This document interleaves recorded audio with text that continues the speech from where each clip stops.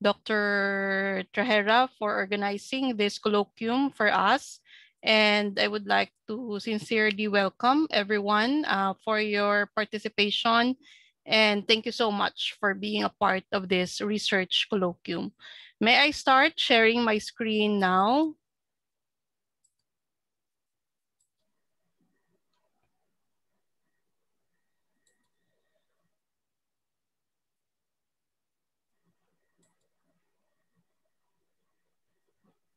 So good afternoon once again, and my warmest welcome to everyone.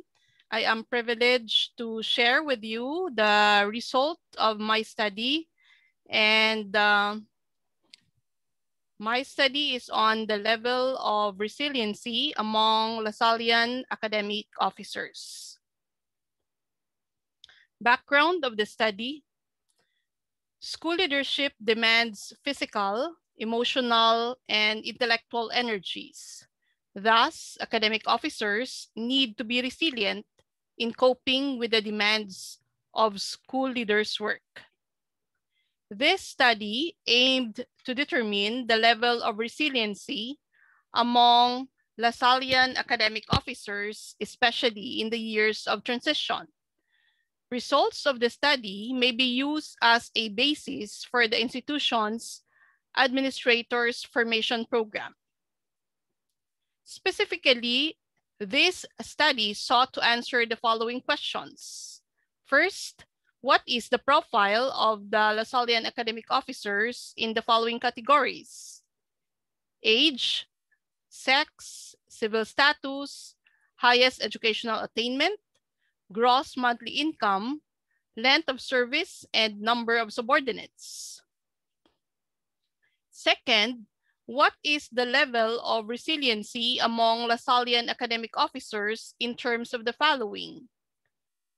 Resilience factors on perception of self, perception of future, structured style, social competence, family cohesion, and social resources. And third and the last, is there a significant relationship between the LASALLIAN academic officers' level of resiliency in terms of the following: gross monthly income, length of service, and number of subordinates? May I share with you the significant findings of the study?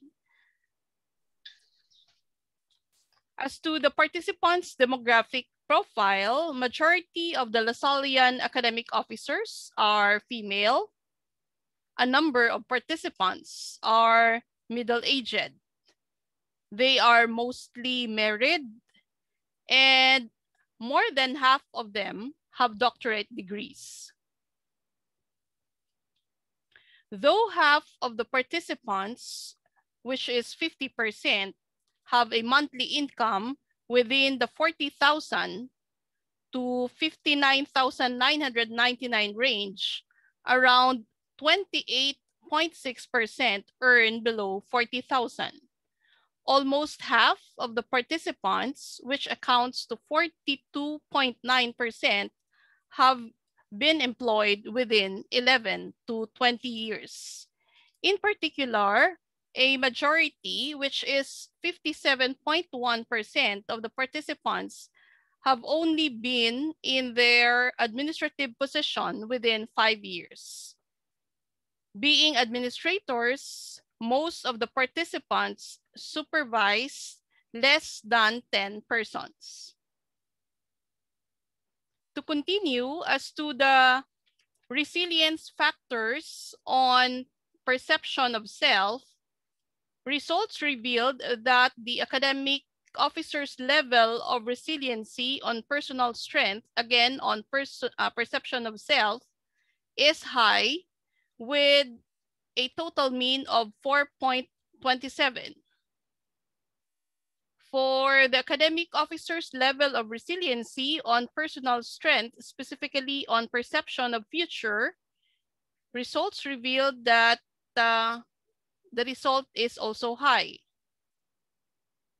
Academic officer's level of resiliency on structured style has a total of 4.37 mean, which is equivalent to a verbal interpretation of also high.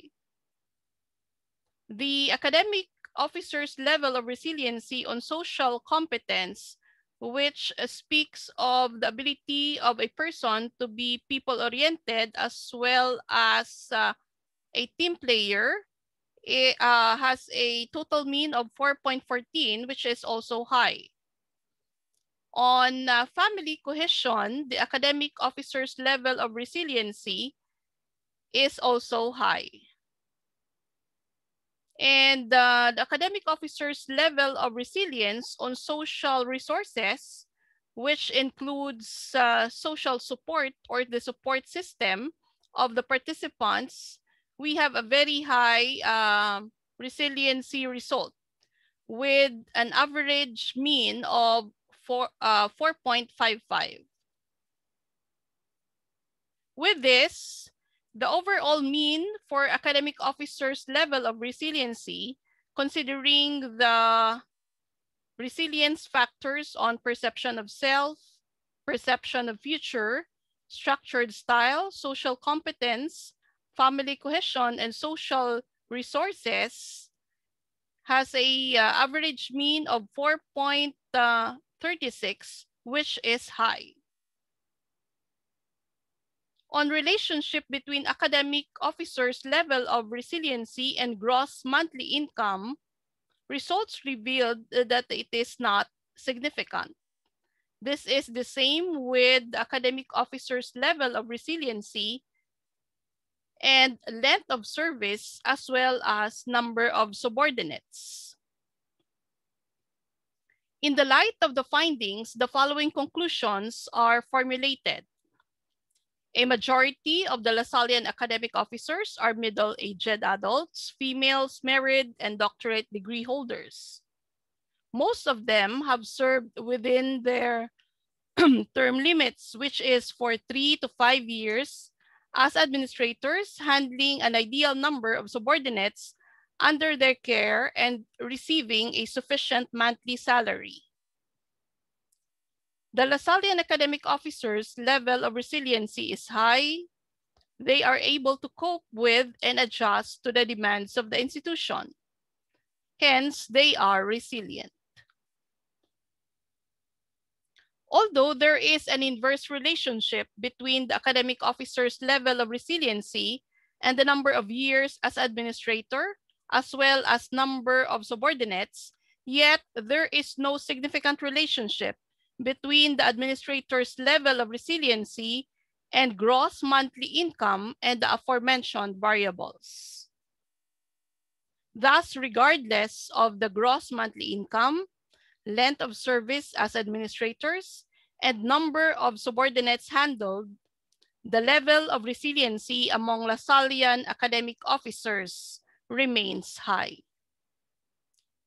Thus, this study recommends that the results of the study serve as an affirmation to the LASALLIAN academic officers' level of resiliency or their resiliency profile, and as a basis for the institution to develop a resiliency program for administrators to sustain their work productivity with the demands of administrative work. With this, thank you so much for your kind attention, and good afternoon once again. I am now open for your questions or clarifications. And again, Dr. Shaila, Doc She, thank you so much for this opportunity. Thank you very much, Doc Jo. I am very much grateful to Dr. Tony, who moderated a while ago explanation following the COVID-19 compliance in CLMMRH. But I am out now, so we are continuing our webinar. We will be asking at this time our reactor for the presentation of Dr. Cadena in the person of Mr. Cerces Malaga. Mr. Malaga is formerly our faculty in the College of Nursing and became Dean of the St. John Rojas College of Nursing. And as of the moment, Mr. Malaga is actually the head of the provincial government of Negros Occidental Research and Innovation Unit. So without further ado, I would like everyone to welcome Mr. Surses Malaga, our reactor, with a round of applause, virtual applause. Hello, good afternoon. Good Can you hear me, afternoon, Sir guys? X. It's Yes, nice to be sir. back. Afternoon, Mr. X.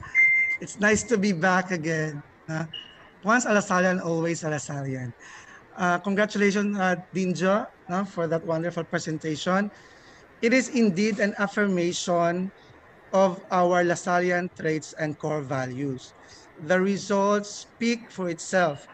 Now you were able to mention let me the perception of self, future, structured style, social competence, family cohesion, and social resources. So all of this is high in terms of the results. And one thing in particular that I would like to note is the social resources. So it is very high.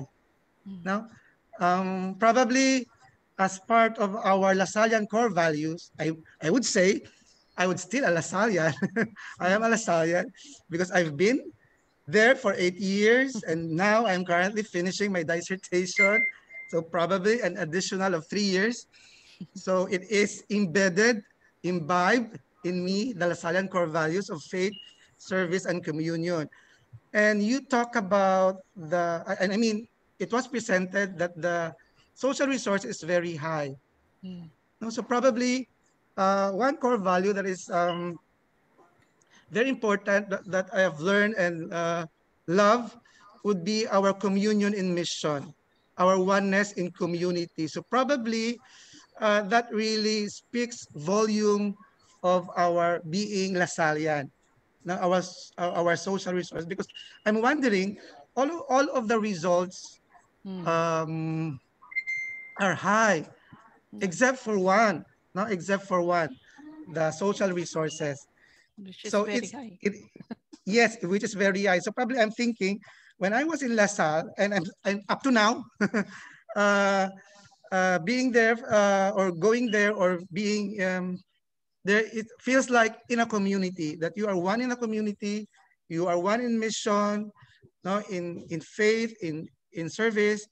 No, once I am a student moderator, so feel the feel ko gid I do belong, no, in LaSalle. So that really speaks volume of being our oneness with the community.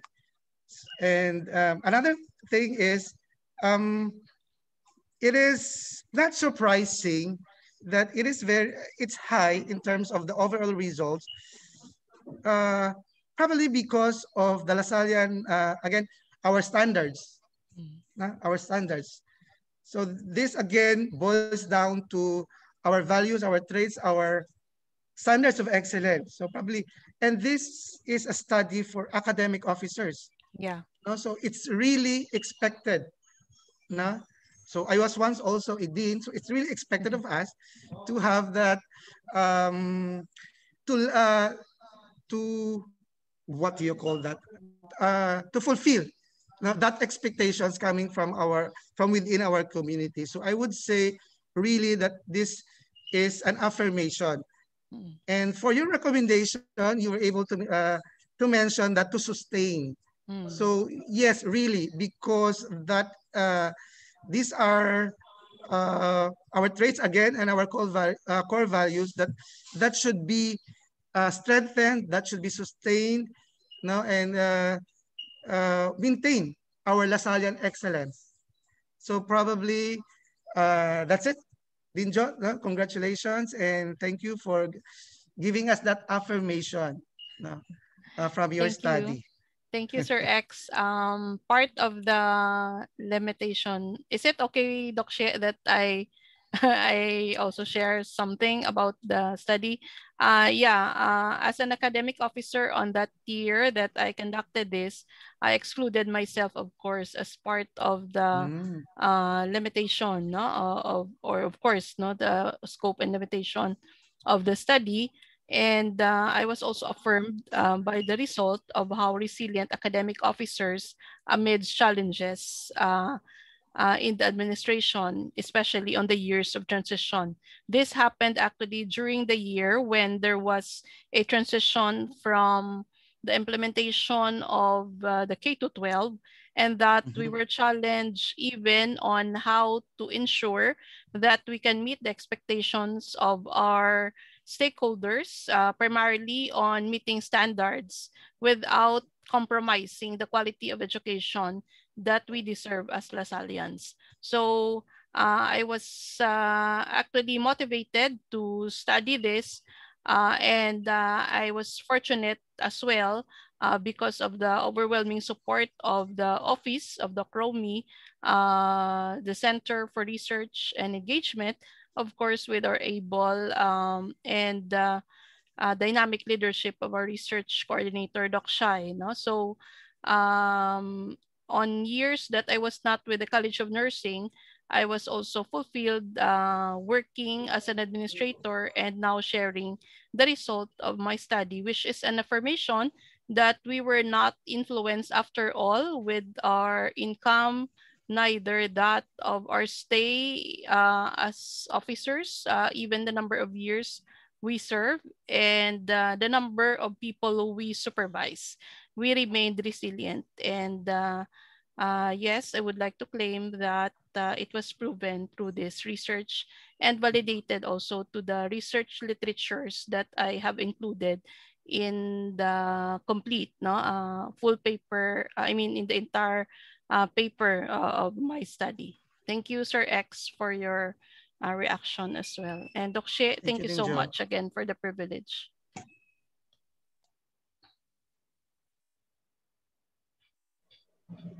I think Doc Shaila is was cut a minute Mm, ago, Doc Jo.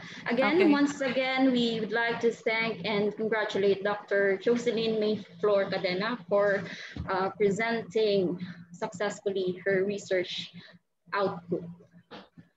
Thank you, Dr. And Nee. Thank you also. we would like also to say thank you to Sir Ses Malaga, commonly called as Sir X here in our community. Thank you for generously sharing your observations and also your experiences as one of our LaSallian members for more than 10 years.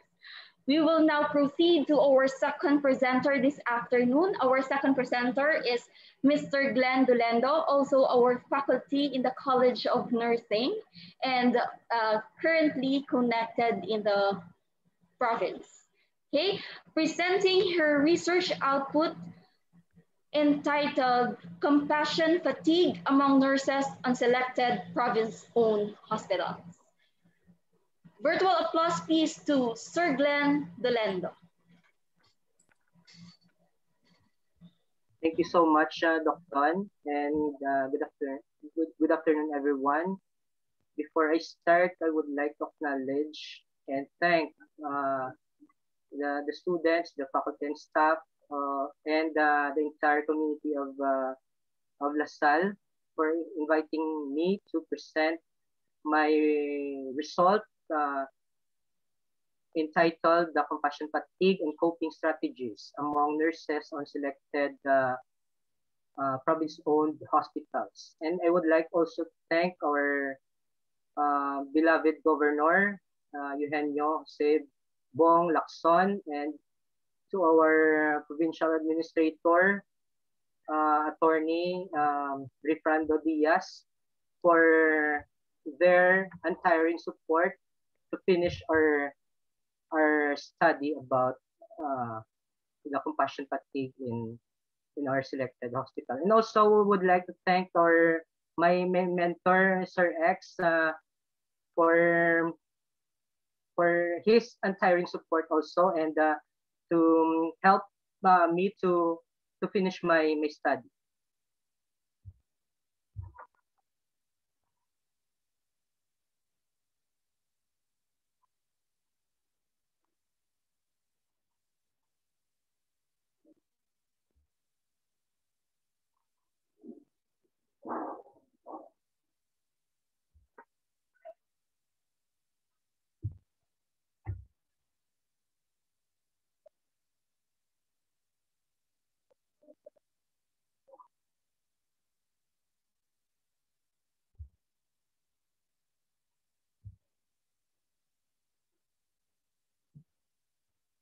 Okay, so to start, I would like to share to you the recent study about compassion fatigue by Ruiz Fernandez 2020 during the COVID-19.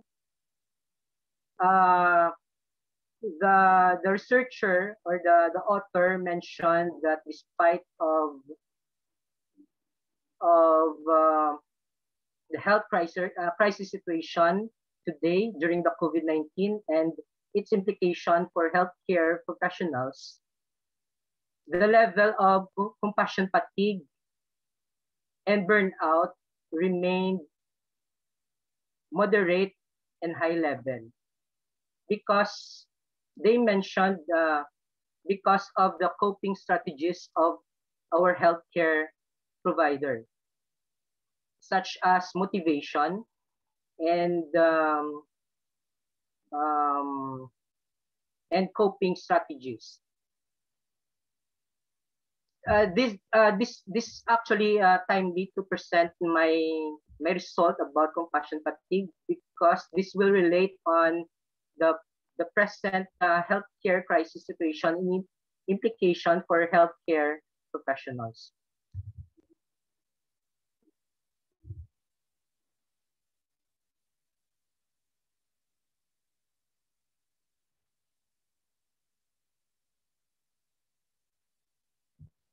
Compassion fatigue has been defined as loss of satisfaction that comes from doing one's job well or job-related stress that outweighs the job satisfaction.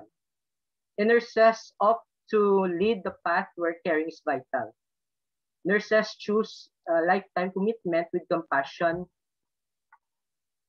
altruism, and kindness that only to those in need of physical cure, but to all facets of human being, the holistic approach of caring.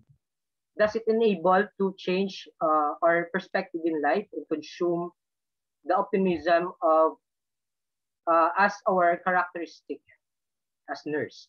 Ideally, as nurses, we should feel satisfied with our work and derive satisfaction from providing an excellent care. The capacity for compassion and empathy is at the core of a nurse's ability to do work. However, they may also become wounded by work of care. Coping with stress, on the other hand, is important for human survival and can be defined as the process of managing external and internal demands that are perceived as taxing on a personal capacities and resources.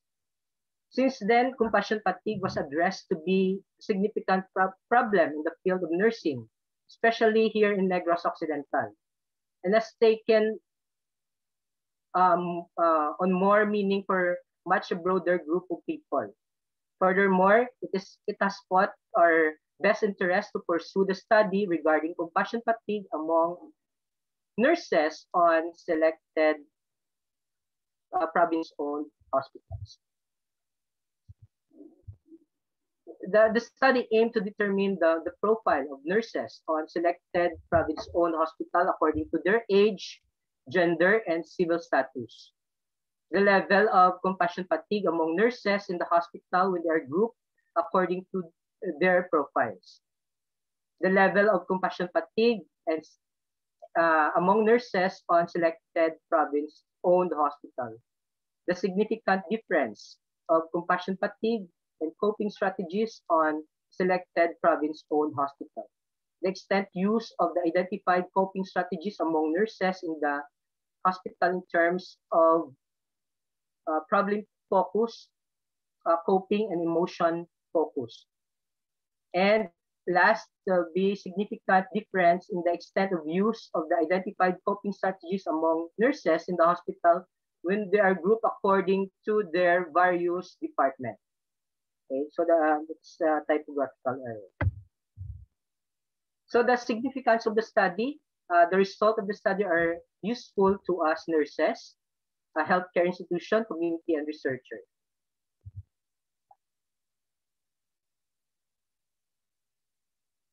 Okay, for my theoretical framework, the two theories are utilized by Jean Watson, the theory of human caring, or the philosophy and theory of transpersonal caring, and also by Folkman and Lazarus, cognitive motivational relationship theory of coping.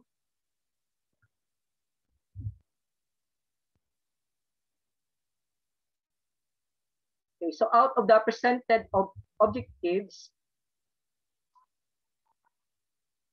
the hypothesis below was set forth. There is no significant difference on compassion fatigue and coping strategies among nurses in the hospital when they are grouped according to their profile. And there is no significant difference on compassion fatigue and coping strategies among nurses in the selected province-owned hospital when they are grouped according to various departments. For my method, first, the instrument was utilized or used in the study is the standardized questionnaire by Hadnal-Stam 2012, and the ways of coping questionnaire by Folkman Lazarus was also utilized in the study to measure the coping strategies of respondents. The sample size technique, a total population sample technique. According to American Journal Theoretical and Applied Statistics, that a total population sampling is the most practical when the total population is manageable size, such as a well-defined subgroup of a larger population. And the statistical tool was also utilized are the following: the Pascal-Wallis rank sum test and the Wilson rank sum test. For my validity, since we are using the standardized questionnaire, it has been validated in sa lawas na maulod or whatever the it is. Okay, so that is tactile hallucinations. No? So this is often seen in clients.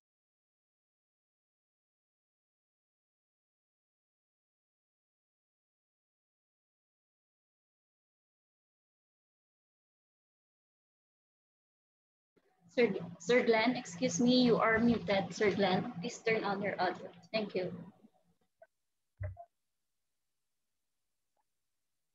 Since for our validity and reliability, since we are using the standardized questionnaire, it has been validated in several populations and shown to have a high reliability and validity index for assessing of compassion fatigue. Scoring of each subcategory range from 5 to 50. A score of 22 or less is scored a low, and a score of 21 to 41 scores an average, and 42 or higher is considered a high score compassion fatigue. For our data gathering procedure, to gather the necessary data for this study, we sent a letter to the provincial governor and to our provincial administrator and to the significant respondents of the study. And for our ethical considerations, we talked and discussed the considerations of our study to the provincial governor and to our provincial administrator for that reason.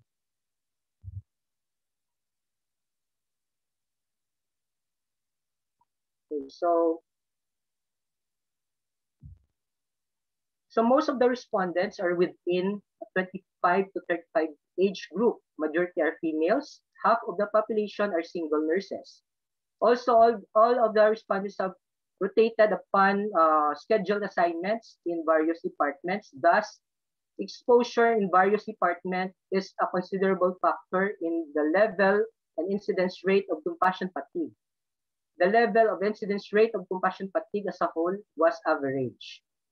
Overall, the incidence rate and level of compassion fatigue are interpreted as average. Compassion satisfaction, burnout, secondary traumatic stress are indicative to have an average compassion fatigue. So these are the results and discussion of my study. For my profile of the respondents, as you can see, the most numbered population for our respondents are the age group of 25 to 35 years old, comprising a 75.9% or a 29 out of 170 population. And the lowest population or respondents, age group of 56 to 65 years old. For our gender, male and female, shown in the table, that 72.4 are females and male 47 out of 170 are males. For our civil status profile, the larger population are composed of single, and the second was married, and 1 out of 170 is widow. Okay, first, the level of compassion fatigue among nurses. Okay, so this is the specific level of compassion satisfaction by age, gender, and civil status. I will show you the summary of the level of compassion fatigue by age, gender, and civil status. As you can see, no, the age group of 25 to 35 years old, the result is 43.34.3421 is high on the rating. The rating for coping for our compassion fatigue is 43 above, so that is high result. The rest are average, from 36 to 65 years old.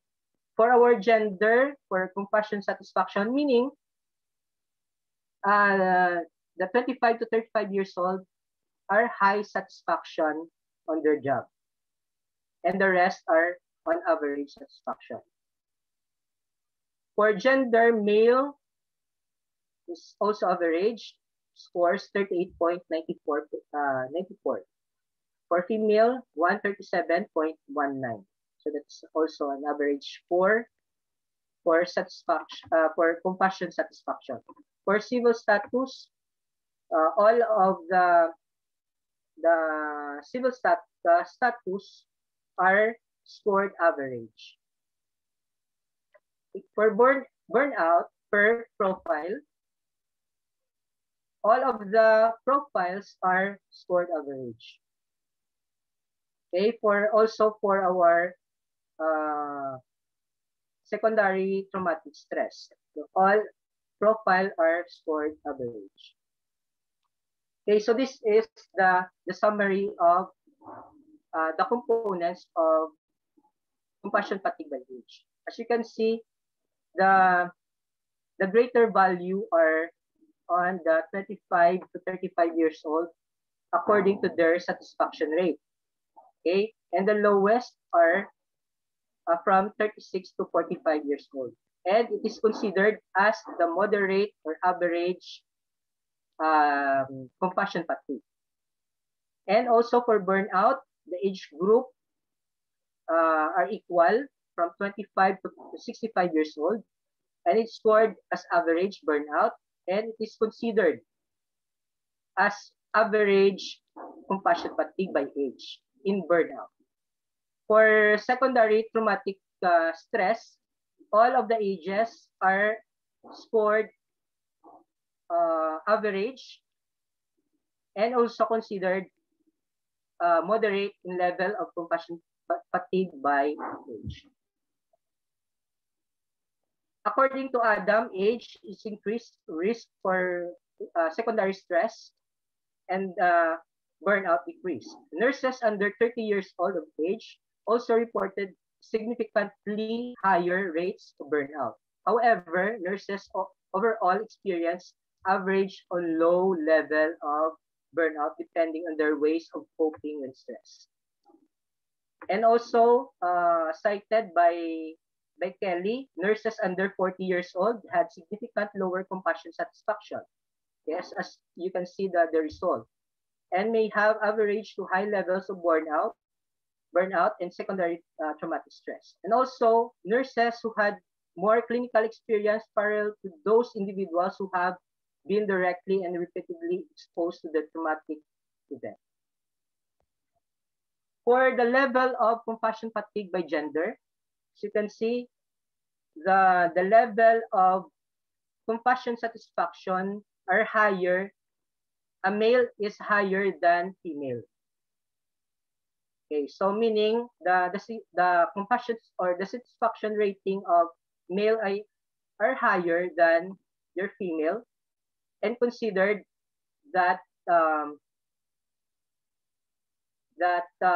there is a high or an average or moderate compassion fatigue in female. For burnout by gender, the level of compassion fatigue are moderate in all sexes or in all gender. For stress or secondary traumatic stress, all sexes are equal in average score, and considered an average or a moderate compassion fatigue by secondary traumatic stress. And according to Kalimo, reported that burnout in female may be attributed to dual role of homemaker and male nurses as the counterpart, especially on married ones, which may likely predispose them to experience many job-related stress and average level of burnout. For level of compassion to their civil status,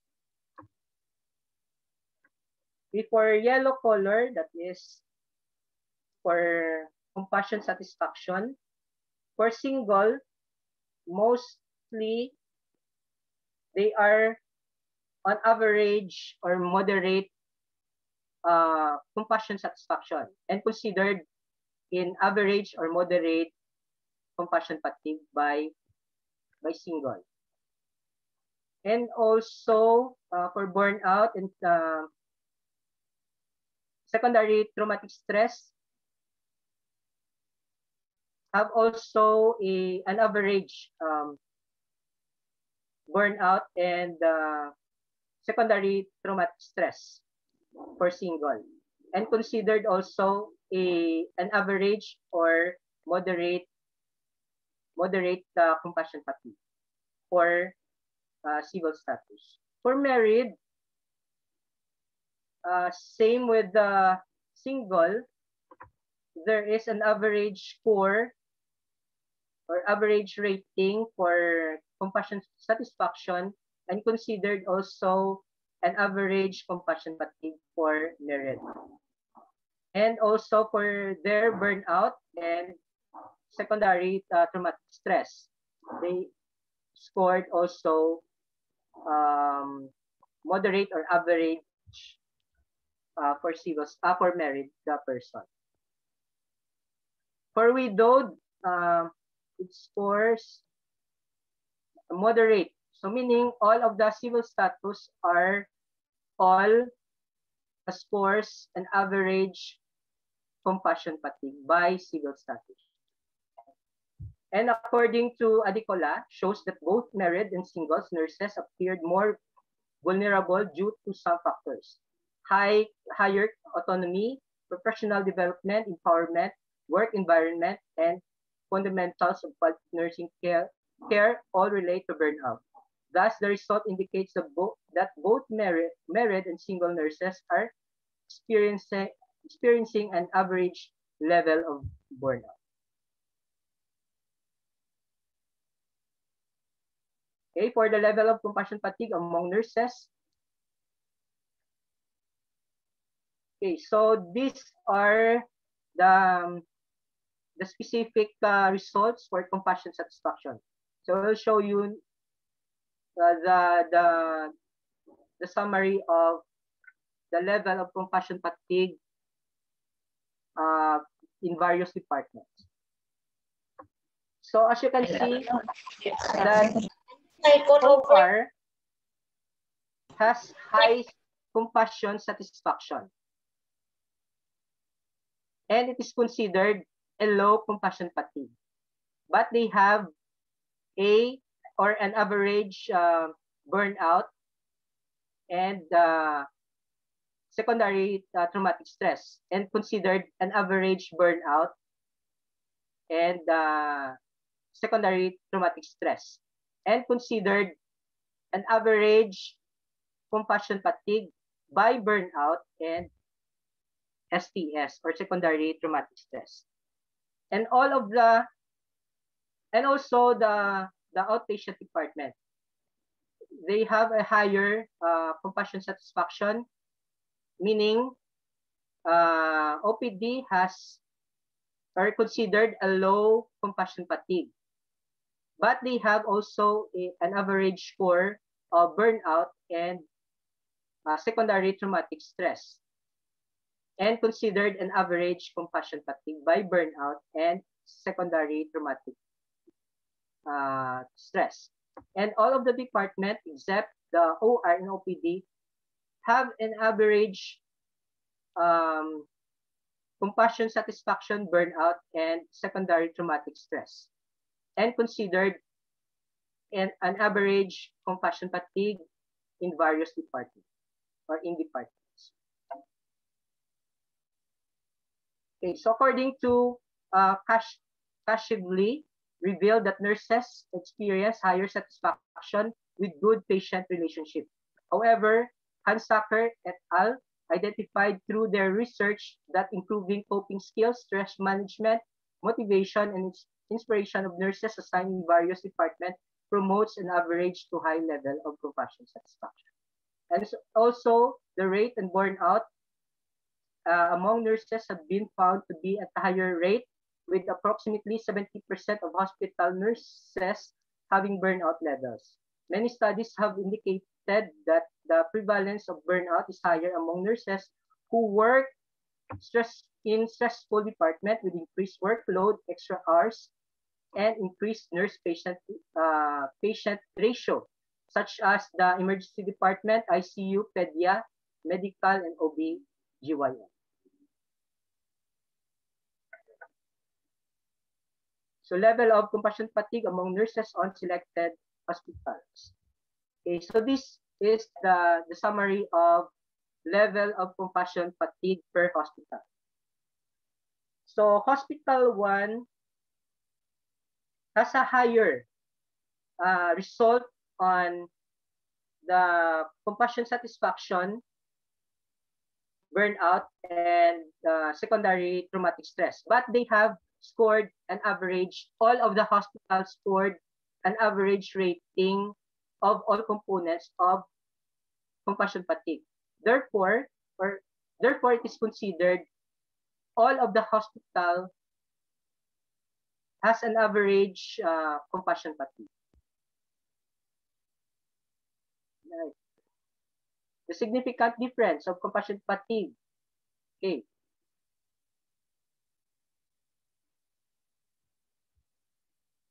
So the significant difference of compassion fatigue according to hospitals. The result shows that there is no significant difference in the level of compassion fatigue according to hospitals.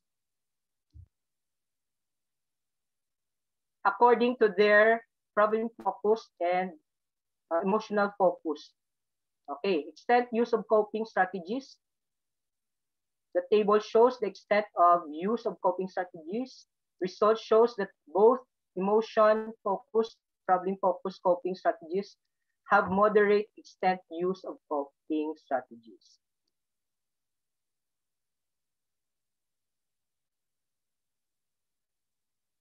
Okay, significant difference of coping according to identified variables. Okay, the table shows that the significant difference of coping according to identified variables. The result shows that the following variables, gender, hospital, department, age, civil status, and employment status, have no significant difference in cope and in coping strategies. Okay, recommendation: strategies in facilitating techniques for hospital administration to observe a holistic state of nurse which are vulnerable to compassion fatigue. A strong communication relationship between staff nurses and other health professionals for the facilitation of good work environment should be reinforced. Further studies of specifics and relevant factors. Nursing service should organize peer preceptorship of senior nurses, since our affected personnel are on the early adulthood, 25 to 35 years old. And also,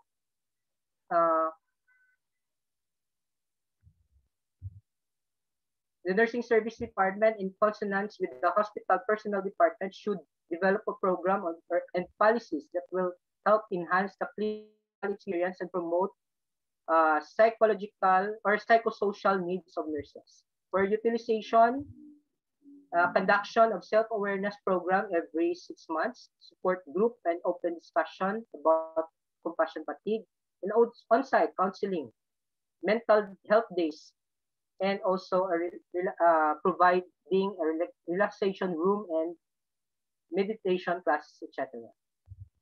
That would be all. Thank you. Thank you very much, Sir Glenn, for your presentation. For sure, it is actually a lot of knowledge for us to realize that in Negros Occidental, our nurses are having average compassion fatigue. However, to address that, they were able to make use of different coping activities in order that they will be relieved from the compassion fatigue while they are on duty. And as you have mentioned, it's important to do peer preceptorship of senior nurses. But of course, this afternoon, we have also invited a reactor for Sir Glenn's presentation. He is actually the former hospital administrator and human resource manager at Lopez District Farmers Hospital Incorporated in Sagay City. He is currently a clinical instructor in Colegio San Agustin Bacolod and also our current PhD in nursing student. So without further ado, please welcome our second reactor, Mr. Vincent Solidon. Thank you, Dr. Sheila, for the introduction, and good afternoon to everyone. Anyways, congratulations to Sir Dolendo for the study conducted, as this is one aspect in nursing which is not given much attention. Here are my insights. For me, compassion is, I believe, you need to suffer together. And according to Matthias and Wenzel 2017, compassion fatigue is defined as a sustained feeling of tiredness with a diminished capacity to function effectively, both mentally and physically. I was once a hospital administrator and human resource manager in one of the level 1 private hospital in Negros Occidental for 3 years. I have seen how my nurses went through the ordeal of compassion fatigue. I have empathized with them. I understood what they felt, and it prompted me to introduce steps and or strategies to minimize if not eradicate it. Maybe private owned hospitals have different experience than government owned hospitals. Just my 2 cents, Sir Glenn. And when I saw your PowerPoint slides, the results of um, average regarding compassion fatigue in all aspects is very interesting. Maybe the age group which mostly comprise the respondents are active and are physically healthy and mostly are single.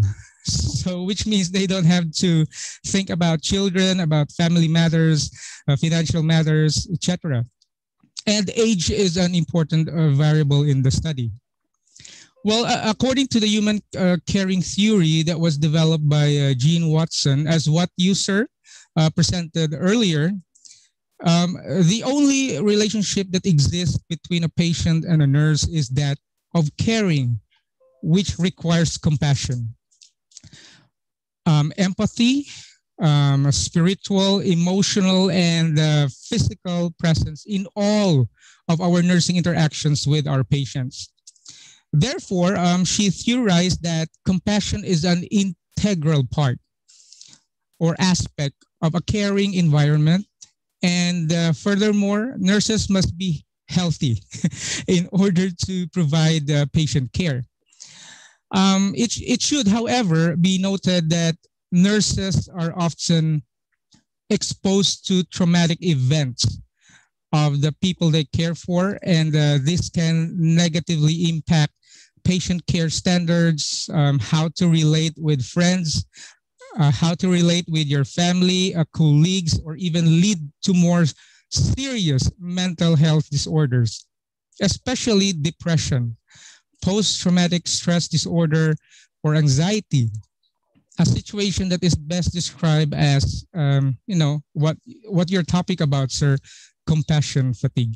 So it means a lot in your study that when I saw the results, I mentioned earlier, it was interesting because I was expecting that it will be high, the compassion fatigue, because of what we as nurses experience when we care for the patient. But since your results are average, that's what maybe there are factors involved. So I'm very happy that you conducted this study so that we can understand how we nurses feel. Because nowadays, in this time of pandemic, we are like, given a daunting task. I don't know if most of the people outside of healthcare realize this. So it's good that this study was conducted, and kudos to you, Sir Glenn. And I hope you will conduct more studies, not just only for government-owned hospital. Maybe you can also add for a private-owned hospital. Thank you so much, everyone. Thank you, sir.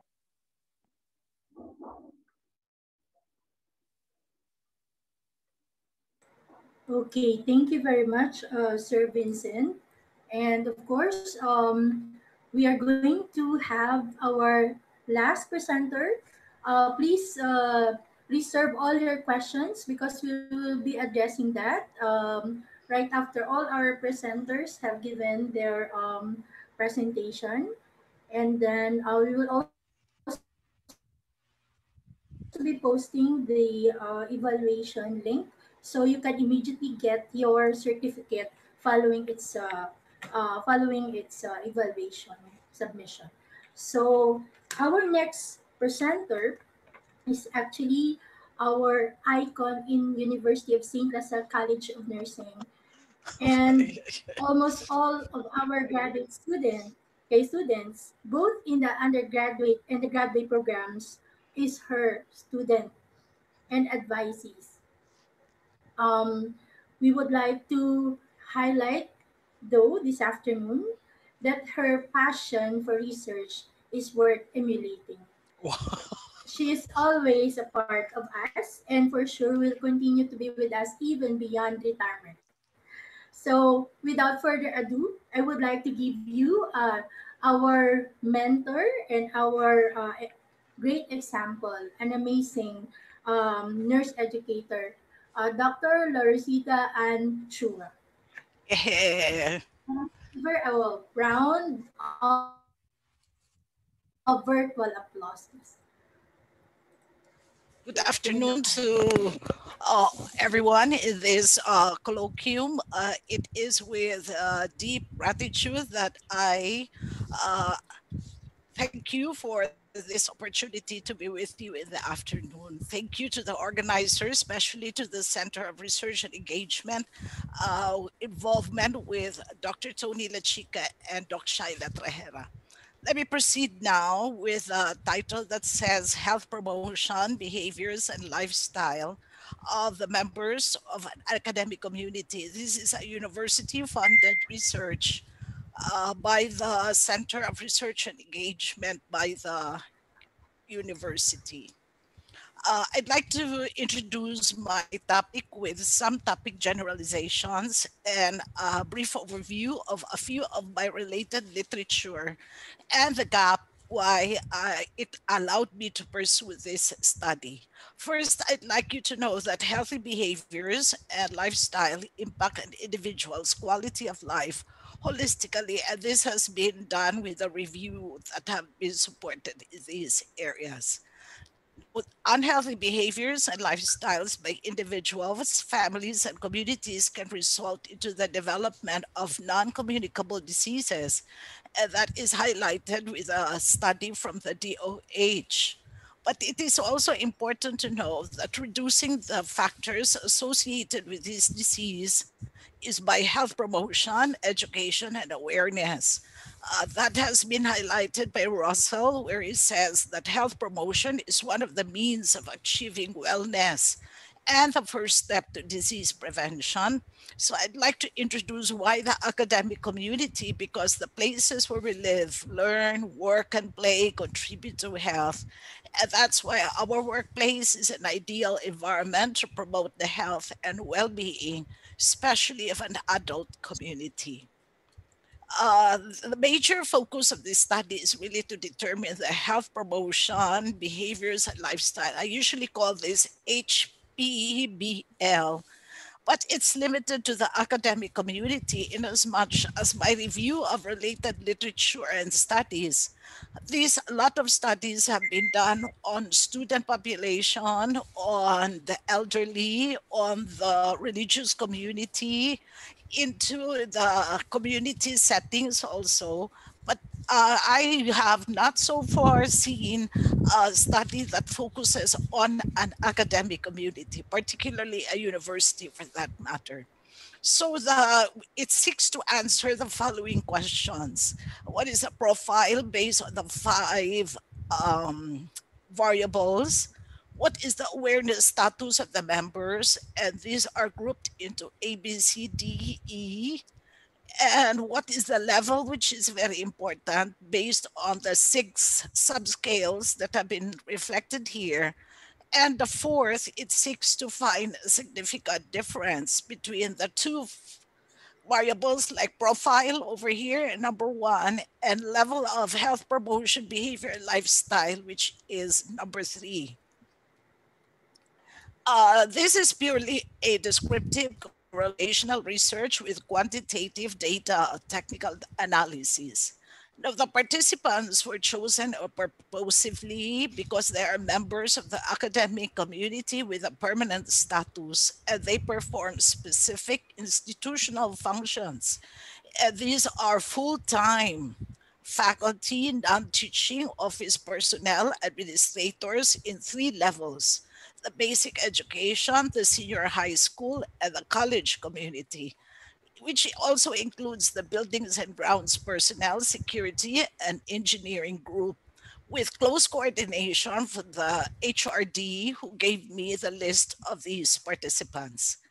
The research instrument I'd like to highlight is an adult version, which is adapted from Susan Walker, which is called the HPLP, and an email consent was given to me to use it. He is recently now in North Dakota, USA.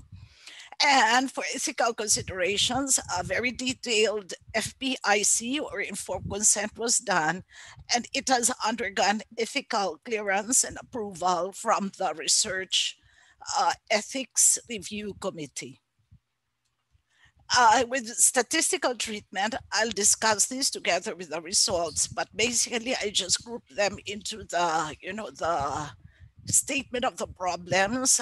They're just frequency and percentage, but the level was in terms of mean as a central tendency, but my statistician also suggested Becker and Bermack to have a range of percentile from 25th to the 75th, which is called the Kolmogorov-Smirnov test. Please don't ask me how it's done. It's by the statistician. And the difference, first of all, by sex was only by Mann-Whitney test, because sex is only 2, male and female, and all the rest of the other variables by Kruskal-Wallis. Let me show you the results. The profile of the academic community is predominantly adult community, mostly from 31 to 40 years of age, very productive, adult life. Predominantly female and are married with college degrees, and a good number with postgraduate degrees. Now, in terms of institutional function, the participants come mostly from the non-teaching office personnel, which we popularly call NTAP, because they are the largest number, I would say, in terms of our academic community. We have representation from the college faculty, from the basic education, senior high. Administrators were also there to participate together with the engineering and security and buildings and grounds. A very few, yes, that's true, because some of the engineering, security, and buildings and grounds are no longer permanent status. Some of them, or I would say most of them, are on contractual basis or by, subcontract. Number 2, in terms of awareness status, in terms of health-related data, I divided it into 4 aspects. First, health-related data in terms of height, weight, blood pressure, blood type. Yes, a good number of the academic members know their own height, weight, and even their blood pressure and blood type too.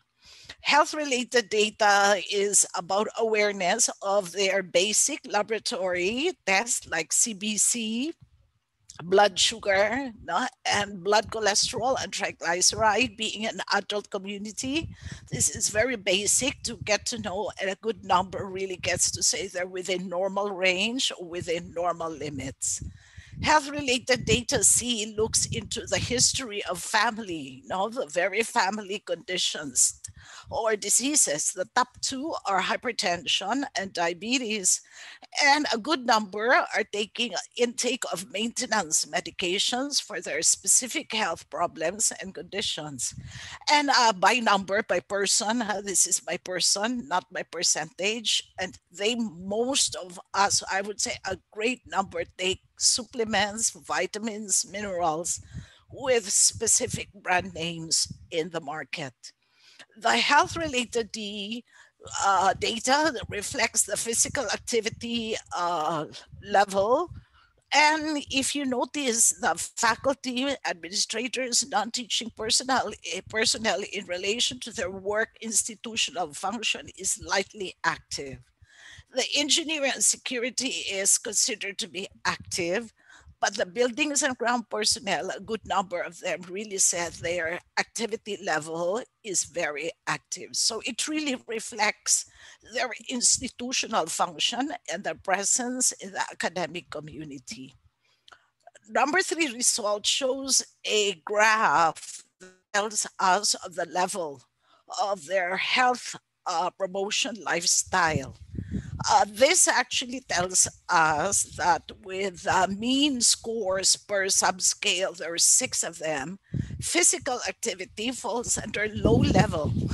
So hold off your laugh first, low level in academic community in terms of our health promotion.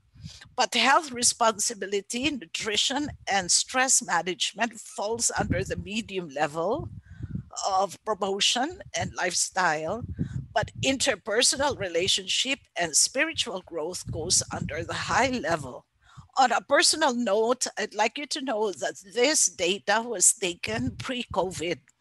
The data was taken October 2019 to about February, the initial week of February 2020. So pre-COVID siya. And it reveals that interpersonal relationship and spiritual growth has a high level of, influence over our health behaviors and lifestyle. I would say our administrators should be happy with this, instilling in each one of us the LASALLIAN spirituality, okay, and what it means to live and commune with each other, because interpersonal relationship is also ranked high, but physical activity in the academic community seems to be at low level. And I will have measures to address this in my recommendations. This is a table that shows the significant difference between the two variables, which is profile, the five, like age, sex, civil status, educational attainment, institutional function, and the HPBL subscales. Now, the total actually reflects this in terms of this. Sex is by Mann-Whitney, and the other variables are by Kruskal-Wallis in terms of statistical intervention. And it's pretty obvious that the educational attainment has a significant influence over the level of your health promotion, behavior, and lifestyle. And I think most of you would give me a nod, because later I'll tell you what it means to have health literacy. So we have to have a certain level of health literacy, adequate knowledge in order to implement certain behaviors and a lifestyle. And the second, very significant, would be the institutional function, which actually tells us that in as much as we assume functions as faculty or non-teaching office personnel, a majority of us are college graduates. So this proved to be significant. Thus, the hypothesis, I'd like to use the old statement, rejected, but so the hypothesis was not accepted. And my conclusion, I'd just like to highlight four basic things. First, the study portrayed the health promotion, behavior, lifestyle of the members, which somehow determines the practices, attitudes, and belief. Very important. Practices, attitudes, belief of individuals. But number two, I'd also like us to look into that taking care of the mind is as important as taking care of the body, because there's an overlap between the psyche and emotions with the impact on relationship, career, and even the physical body.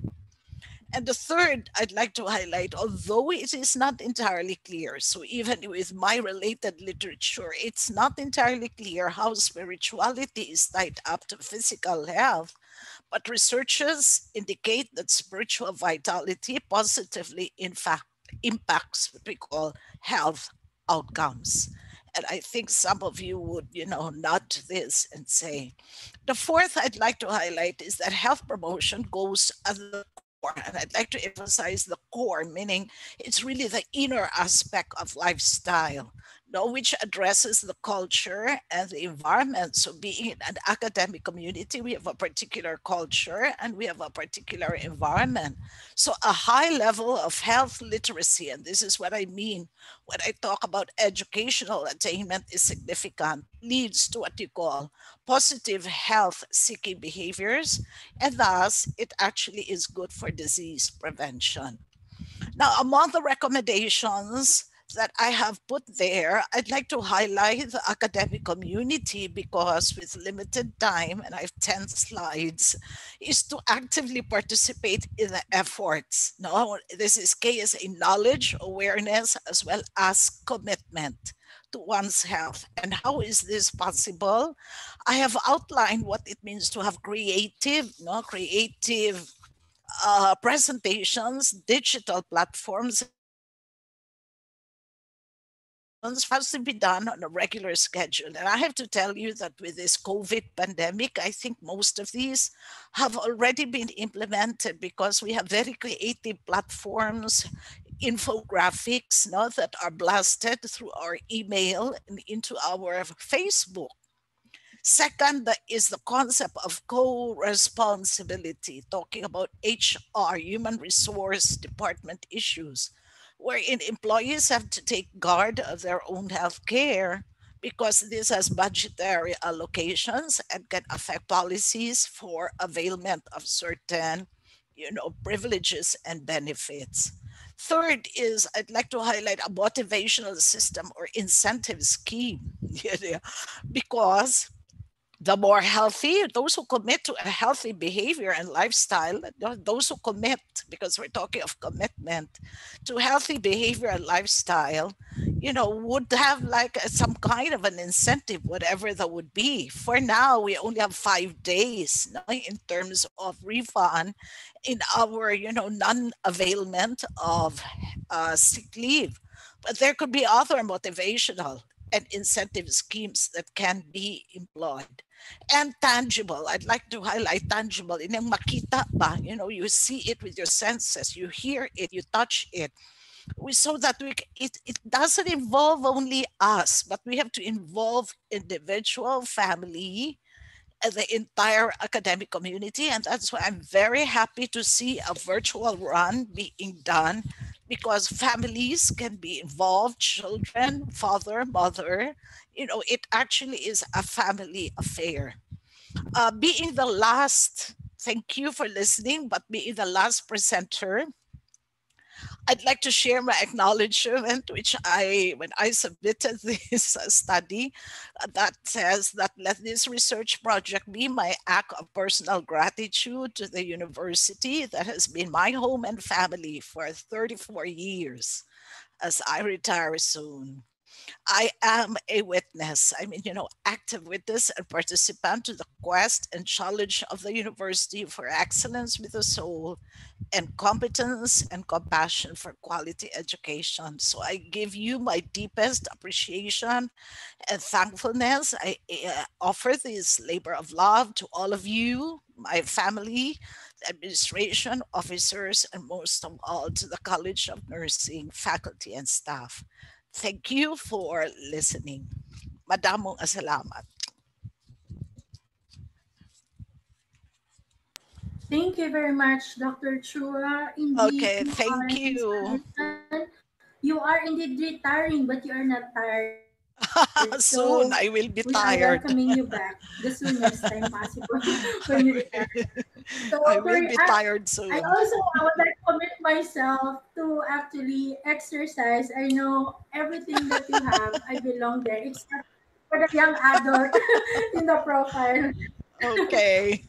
Anyway, without further ado, I would like to hear from our third reactor in this colloquium.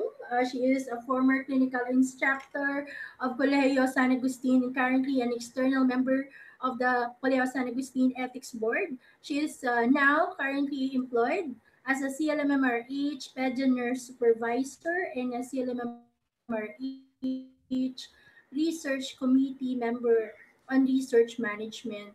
She is on duty but never said no when invited for such a short notice. Fellow nurses, let us all welcome my classmate and my co-researcher for COVID-19 in Western Visayas Health Research, which we are currently doing, um, Miss Marites Yes, Villagante. Villagante. Let us all give Hello. her, let us all Thank give you. her a Welcome, Miss round of Marites. virtual.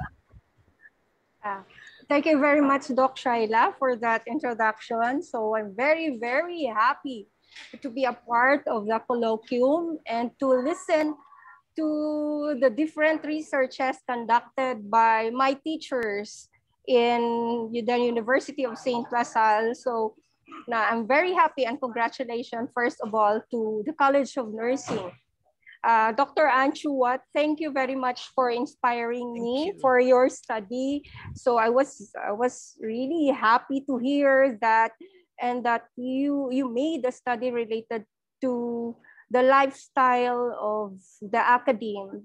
Surely the result and the findings of your study is very, very significant, because allow me to check my notes now. It says here that those who are in the academe has a light activity as compared to those who on the ground, and to those who are working as guards. So they probably, if we are to use what you call this, a certain method that would check the calories that they have used while walking, so surely it would decrease their blood glucose level or even their blood pressure.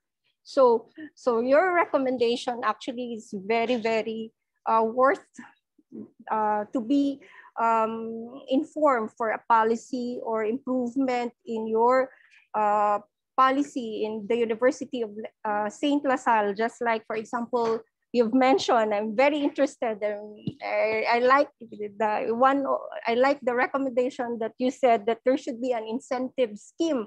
So that is this is a good encouragement to everyone that they have to stay healthy. They have to eat healthy food, so that they will be given extra money to spend, because they are very healthy, di ba, Doc For Ann? vacation. It's really for vacation, you know, yes. to unwind. Okay. And it's nice to have a certificate that says that congratulations, you received, for example, 20,000 pesos because you were not absent and because you are healthy. So that's a good, yes, that's an inspiration also among our students who, based on statistics, most are obese. Most of our children now are obese. So when they see their teachers being healthy, so they get inspired to be healthy as well. So with that, considering in our research agenda that non-communicable diseases is actually a concern, especially with diabetes and hypertension. So they said that to counteract lifestyle diseases like I've mentioned, like diabetes, is to start from the academe. So we start inspiring our students to be healthy. And of course, our teachers who are models to our students would be very, very happy and inspired to follow. On the other hand, you use actually, Dr. Chua, different types of models, and you said that health literacy is very, very important because it would promote lifestyle modification. On the other hand, there are a lot of health promotion models, such as like tenders. They said that there are individual characteristics and experiences that affects their behavior. And this behavior at times would either be positive or negative. And whatever the outcomes of their positive or negative behavior would really show who they are as an individual. So probably your study will be an eye-opener to all teachers, to all the community of the academe, to start working or start dancing while teaching, probably to lower down their blood glucose level, or to start probably singing while teaching, so that at least they can lower down their blood glucose level. I'm very, very happy with your study, Doc Chua. I hope that you will continue. Probably there will be part 1, part 2, part 3, in which this time, this is just, I'm sorry, Dr. Chua, this is just a recommendation. So probably you can use your study using probably a different variables, just like, for example, use now our students, what are now probably their health profile. So along that line, probably they are not aware that their weight does not coincide for their height. So at least from there, this can be a good opportunity that your study will be of help also to our students. But thank you for that study, because that study would help us also, people in the clinical area, to be at peace, because there are already educators that would help prevent lifestyle diabetes, just like I've just like the study that I have conducted way back 2017, in which we try to calculate the cause of diabetes mellitus and the effect of which to peritoneal dialysis. So it's very, very sad that the amount goes up to millions, especially for those who had already complications of renal disease. So I hope that the study will not just end in the presentation of this, but probably Doc Chua, the infographics or the videos that will be available along the alleys of the University of St. LaSalle, discussing about lifestyle diseases and modification, or even a simple picture of a students like running or walking, could be an inspiration to everyone to prevent this type of problem that we have in the community. Congratulations, Dr. Chua. Thank you, Ms. Villagante. Thank you, Ms. Marites. Thank you very much, Ms. Tess, and thank you for also for the commitment that you shared with me while I was having my vaccine this afternoon. Thank you to Doctor. sharing our safety for everyone in the community. Thank you.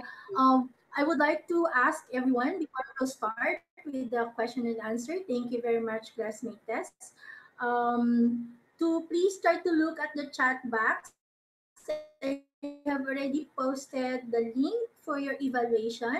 As soon as you are able to fill that up, you will receive your certificates for this particular colloquium. So without further ado, I will be asking you to please try to unmute yourself should you have any question to our three presenters. First and foremost, Dr. Jocelyn Flor Cadena, our former dean and also our former assistant vice chancellor for academic affairs. Also, Mr. Dolendo, our uh, vice administrator or assistant administrator in the province for innovation, and also our iconic mentor, Dr. Loresity Antonia Chua. So we will give at least two questions the most, unless you don't have any to all our presenters this afternoon. Okay, they are ready.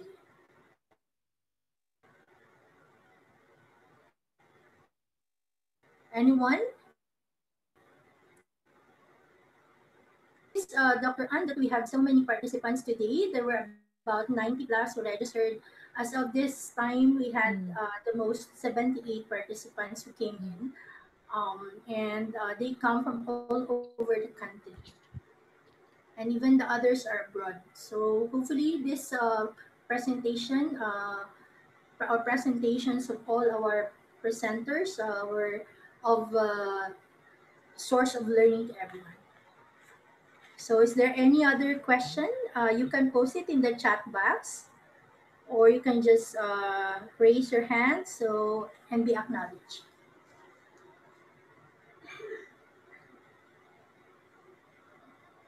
Okay, so I guess everyone is able to learn a lot. There were only a request if we can share the video of this Zoom presentation, so that they can go back to the results and findings of your study.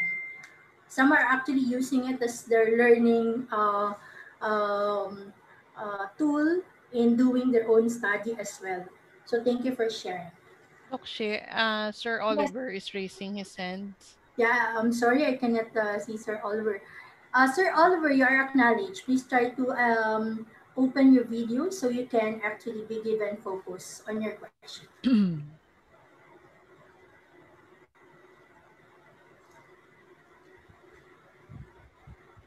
Yes, sir? Sir Tom, kindly put on your microphone.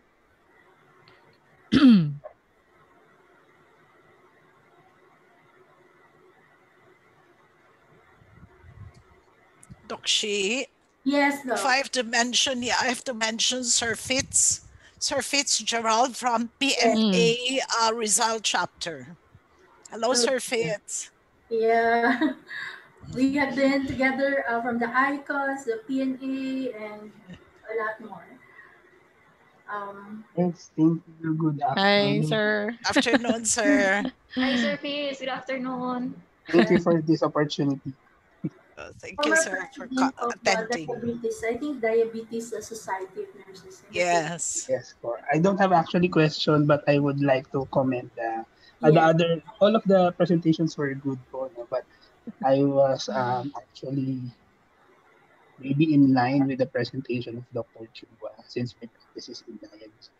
And as well, I Diabetes. was able to conduct a study on health promoting lifestyle of the faculty naman in relation to their performance. So the results of Doc Chua was very good. And I have seen very much relation to, of course, the performance and uh, practices of not only the faculty but also the students. So there's really an effect as the health promotion lifestyle academicians. Thank you Thank po. you, Sir Fitz. Thank you, Sir Fitz. Okay, thank you very much. Is there any other, Sir Tom? Are you going to ask your question? Please try to unmute yourself and put on your video to be acknowledged.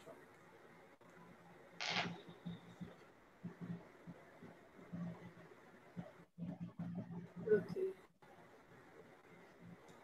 So He raised his I hand, but guess if there's we none, cannot. please, last reminder, kindly please try to fill up the kindly please try to fill up our evaluation form. But before that, let me share my screen so I can probably together with Dr. Tony Ann, because our other officers are actually in our parent student presentation or assembly for the face-to-face orientation. Let me share my screen to recognize our presenters this afternoon. The same certificate will also be given to our reactors. So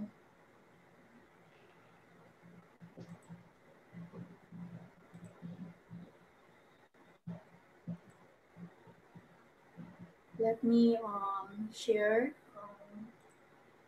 the certificate of recognition is actually presented to our presenters. First, we have Dr. Jocelyn Mayflower Cadena for sharing valuable insights and inspiration to the nursing students, faculty, parents, and LASALLIAN community during the second Nursing Research Colloquium for academic year 2020-2021 held on March 24, 2021 at 2 o'clock in the afternoon via Zoom. Given this day at the University of St. Lazaro College City, Negros Occidental, Philippines, signed IVG Idemni and Dr. Romeo Teruel. The same certificate is actually given to Mr. Glenn E. Dolendo, RN, MAN, for her valuable for sharing rather his valuable insights and inspiration to the nursing students, faculty, parents, and the silent community during the second nursing research colloquium for this academic year. And of course, the same text, okay, reads for our Dr. Loresity Antonia A. Chua for sharing her inspiring presentation this afternoon with our nursing students, faculty, parents, and LASALLIAN committee during the second Nursing Research Colloquium for academic year 2020-2021. So with that, let us give our presenters a warm hand of applause. Okay. So without further ado, I would like to say that our commitment to research as educators, nurses, and clinical practitioners never stop. The effort is amazingly challenging. Our esteemed faculty and partners in the affiliating agencies and different nurse practitioners are well appreciated all over the country for their participation this afternoon. We come together today to learn and share our research results of our faculty and esteemed mentors on the new knowledge to improve our quality of life, the real essence why we are doing research that is shared with our work, family, and community safety. With this, I would like to thank you all and congratulate everyone who participated. I hope you have received already your certificates, and for those who have not yet filled up the certificates, please, or rather the evaluation form, please try to fill it up so you can have your certificates. Leave Jesus in our hearts. Forever. Forever. In the name of the Father, and of the Son, Mother and of of the the Son Holy and the Spirit. Holy Spirit. Thank Amen. you so Thank much. you. Thank Thank you. you. Thank you, Doc She. And thank Congratulations, you, Doc Sir Tony. Glenn, Dr. And Tony, and finally, Dr. Shane. Thank Oh, you. and congratulations, everyone. yeah, Same to you. can we have our picture, please, for those who are here? Okay, ready, ready, one, two, three. Thank you so much. We will try to have it documented. You will be also sent the link of the presentation of the Zoom recording. Hopefully, we can facilitate that through our correct, Okay. okay, and maybe it could be emailed as well. And then let's have another group, second batch. Can you please try to open your, for those who wanted to be acknowledged, open your video. Thank you so much. And then let's go to the last slide. Okay. Okay. Last but not least, please try to open your slide. Paolo, I can see you. Thank you for joining us. Okay. Um, with this, please try to connect with us should you have any question or not able to receive your certificates. In behalf of the College of Nursing, our Dean, Ivy G. Demny, our academic coordinator, has been very kind this afternoon. Dr. Tony Ann, thank you so much. And Thank you. the rest of the faculty who have been very supportive, Dr. Joe, Dr. Chua, and the other partners from other affiliating schools as far as Davao and Manila and Rizal. Thank you so much. Okay. Thank you, man, Doc She. So, Thank you for organizing this. Thank you, Salamat. Doc okay. She. I hope Thank you you were so able to get the much. link. Bye. Okay, welcome and see Congratulations. you at colloquium. Thank you. The other faculty will be doing their shared next meetings. Thank you so much.